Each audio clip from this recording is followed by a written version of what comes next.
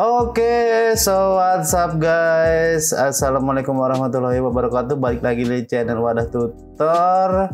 Apa kabar kalian hari ini? Semoga apa yang kalian inginkan segera tercapai. Semoga hari kalian menyenangkan dan juga semoga yang kalian cita-citakan segera terwujud ya. Oke, seperti yang kalian lihat di gambar video ini ya. Video kali ini kita akan membagikan tutorial bagaimana caranya membuat sebuah thumbnail YouTube di aplikasi Photoroom cuy ya. Silakan yang belum punya aplikasinya kalian download dulu di aplikasinya di Play Store, ataupun kalau kalian ingin yang punya versi Pro-nya kalian bisa download di sini di link. Nanti kita taruh di deskripsi. Oke cuy. Jadi tampilan aplikasinya tuh seperti ini ya cuy ya, menyenangkan sekali ya. Kita pilih dulu, buka dulu aplikasi Photoroom Pro kalian cuy ya. Kalau kalian udah versi yang Pro kayak gini tuh udah kebuka ya cuy ya. Di sini ada YouTube cover dan juga YouTube channel cuy. Oke. Langkah pertama kita akan memasukkan gambar ya cuy ya, gambar foto. Oke, kita akan memasukkan gambar foto. Klik on tablet. Klik tambah plus di sini ya cuy ya untuk menambahkan sebuah gambar kayak gitu ya kurang lebihnya ya. Silakan kalian pilih aja gambar yang ingin kalian jadikan sebuah thumbnail. Misal di sini kita pilih gambar kakak satu ini kali ya, kita pilih aja yang satu, acak aja sembarang ya cuy ya. Oke. Nah, misal kayak gini cuy ya. Nah, aplikasi ini tuh enak banget ya cuy ya. Kalian harus download. Mungkin saya yang termasuk ketinggalan cuy ya. Ini dia itu bisa cropping gambar atau motong background, menghapus sebuah background itu dengan sangat rapi ya cuy ya. Ini kayak gini nih. Ini bagus sekali nih cuy ya. Nih, ini adalah salah satu keunggulan aplikasi ini. Jadi buat kalian yang punya toko-toko online atau jualan online atau produk-produk barang yang ingin kalian promosiin, kalian wajib banget download aplikasi ini ya cuy, atau mempunyai aplikasi ini. Dan ini pemakaiannya pun tergantung simpel ya cuy nih. Ada banyak sekali menu, ada miniatur YouTube, potret indah, foto dan lain-lain nih. Ini kayak gini nih. Kita misal kalau mau buat thumbnail kalian ke sini ya cuy ya. Oke. Di sini ada banyak sekali pilihannya cuy ya. Template lah, inilah template buat thumbnail ya. Kayak gitu kurang lebih ya cuy ya. Kalian klik, misal kita ambil video ini aja, template-nya ini aja, oke. Kita pilih template ini aja. Ini kalau kalian membuat thumbnail ya cuy ya. Di situ ada banyak sekali, nah nanti mungkin kita bahas ya aplikasi Photoroom itu ya cuy ya. Oke, di sini kita bisa replace ya cuy ya, replace foto ini dengan menggunakan foto yang mana ya. Oke, kita pilih dulu ya cuy ya, sabar ya. Oke, mungkin di sini kita akan pilih beberapa satu aja kali foto kakak yang membuat kalian menarik. Nah, ini aja kita ambil. Nah, dia otomatis kayak gini ya cuy. Enak nggak sih, kita nggak usah bingung-bingung motong gambar belakang ribet digini gitu. Kita tinggal klik, dia udah motong sendiri. Luar biasa. Semakin kesini aplikasi semakin canggih cuy.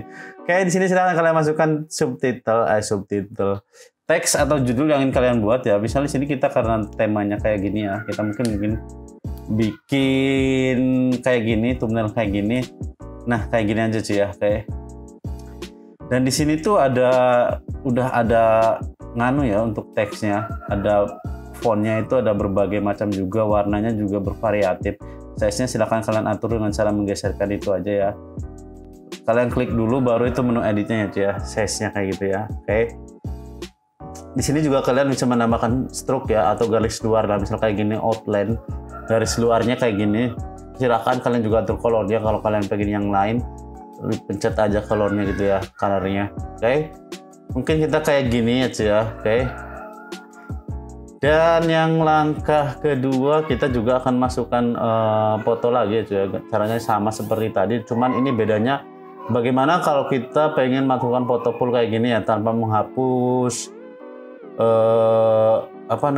tanpa menghapus si background ya cuy ya. Ini karena dia otomatis nyekan kayak gini ya cuy ya. Aplikasinya ini kayak khusus foto buat produk-produk kayak gitu ya. Jadi foto produk kayak gitu ya.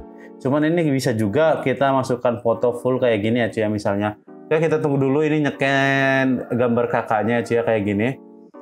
Tunggu beberapa saat dia masih nyeken gambar kakaknya. Nah, ini udah kayak gini ya cuy ya. Kita masukkan aja dulu, dan di sini ada refine edge. Kalian lihat di tengah-tengah ini ada tombol refine edge, kalian klik aja. Dan di sini silahkan kalian mana yang mau dimasukkan gambarnya gitu ya cuy ya. Ini untuk cutting gambar ulang ya cuy ya, misalnya kayak gitu.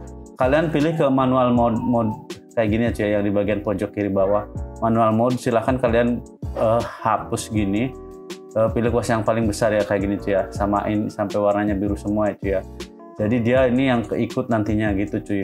Oke. Dan ini enak banget, super enak, super simpel buat kalian yang males kayak saya juga. Kalau kayak gini kalian wajib deh pokoknya install aplikasi ini ya cuy ya. Nah ini kayak gini udah kayak gini ya cuy ya, dia otomatis ya, bukan otomatis ya, jadi kita bisa pilih menu semua ataupun potongan gambarnya aja ya, tanpa background ataupun dengan background itu bisa cuy ternyata. Walaupun ini aplikasi sebenarnya buat menghapus background paling perfect kalau menurut yang selama ini saya jumpai ya di Android tapi ini ya. Oke, kalau udah silakan kalau kalian pengen juga kasih garis luar, klik outline-nya, pilih warnanya apa gitu ya, dan atur size-nya kayak gini. Oke, itu aja. Itu sangat simpel sekali ya buat, dan enak sekali. Ini udah ada template yang membuat kita buat thumbnail itu mungkin lebih menarik kali ya. Kita nggak jenuh kadang bikin template bagaimana sih gini bikin thumbnail maksud saya. Oke, ini kalian tinggal klik gitu udah enak ya, nyambung kayak gini ya cuy. Oke, mungkin itu aja kali ya cuy ya, mungkin cara buat thumbnailnya ini mungkin nanti kita percepat. Silahkan kalian otak-atik juga, mungkin nanti kita akan berbagi juga tutorial ya, pengenalan cara-cara gimana ya cuy ya. Kayak gini ya, ini langkah kedua kita masukin foto, mungkin ini kita percepat aja cuy ya, kayak gini ya cuy ya. Oke, caranya sama kayak yang tadi. Terima kasih sudah menonton videonya, semoga hari kalian menyenangkan. Bantu like, comment, share, and video. Bantu like, comment, share, and subscribe video ini, channel ini buat agar channel ini semakin berkembang. Terima kasih sudah menonton videonya. Sampai ketemu di video berikutnya. Wadah Tutor. Thanks for watching this video. Enjoy.